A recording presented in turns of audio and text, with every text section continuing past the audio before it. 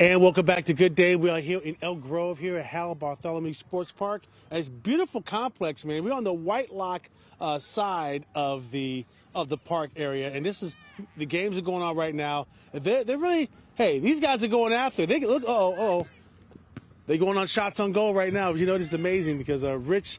I tell you, Rich, you are doing a great job with this. You're not brand new to the whole thing, but you've been doing this for years. But you love doing this thing for kids, right? I do love doing this for the kids and giving them a place to play and compete, and enjoy competing with each other and learning how to grow up and be adults. Mm-hmm. And you definitely can learn not only in sports, but you also learn a lot in life as well. And talk about how you guys.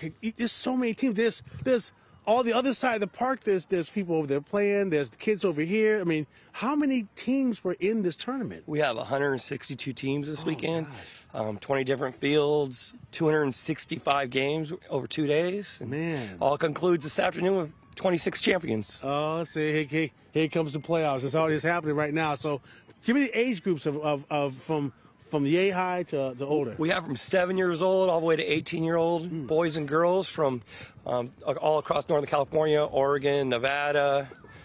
It's an awesome experience for all these kids. Oh, man, this is fantastic. It's got to be exciting because I know when I didn't play soccer, but I play other youth sports, but just being on the field, right in front of your parents, you're trying to score the goal, you're trying to make the home run, you're trying to get the touchdown, to try to just look, Mom, I made it. I made it. Yeah, exactly.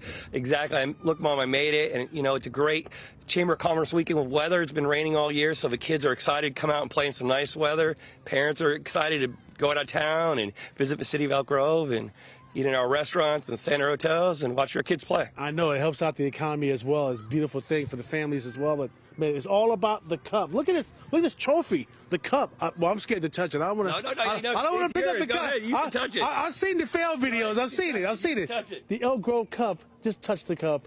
This is beautiful right here. This is what it's all about. And it's obviously it's bragging rights for the team, but it's also a sense of accomplishment, right? It is a great, a sign of a trophy is a team win, a team cup. That's why it's one single cup, and you celebrate it as a team. And, whatever the team that plays the best as a team is going to win it. It's all about that goal. You get to win the Elk Grove Cup. These guys are battling for it. Coming up next hour, we're going to see some more championship action with some of the folks here at the Elk Grove Cup. Back over to you guys. All right. Nice job. Great facility out there. Thanks, Big Al.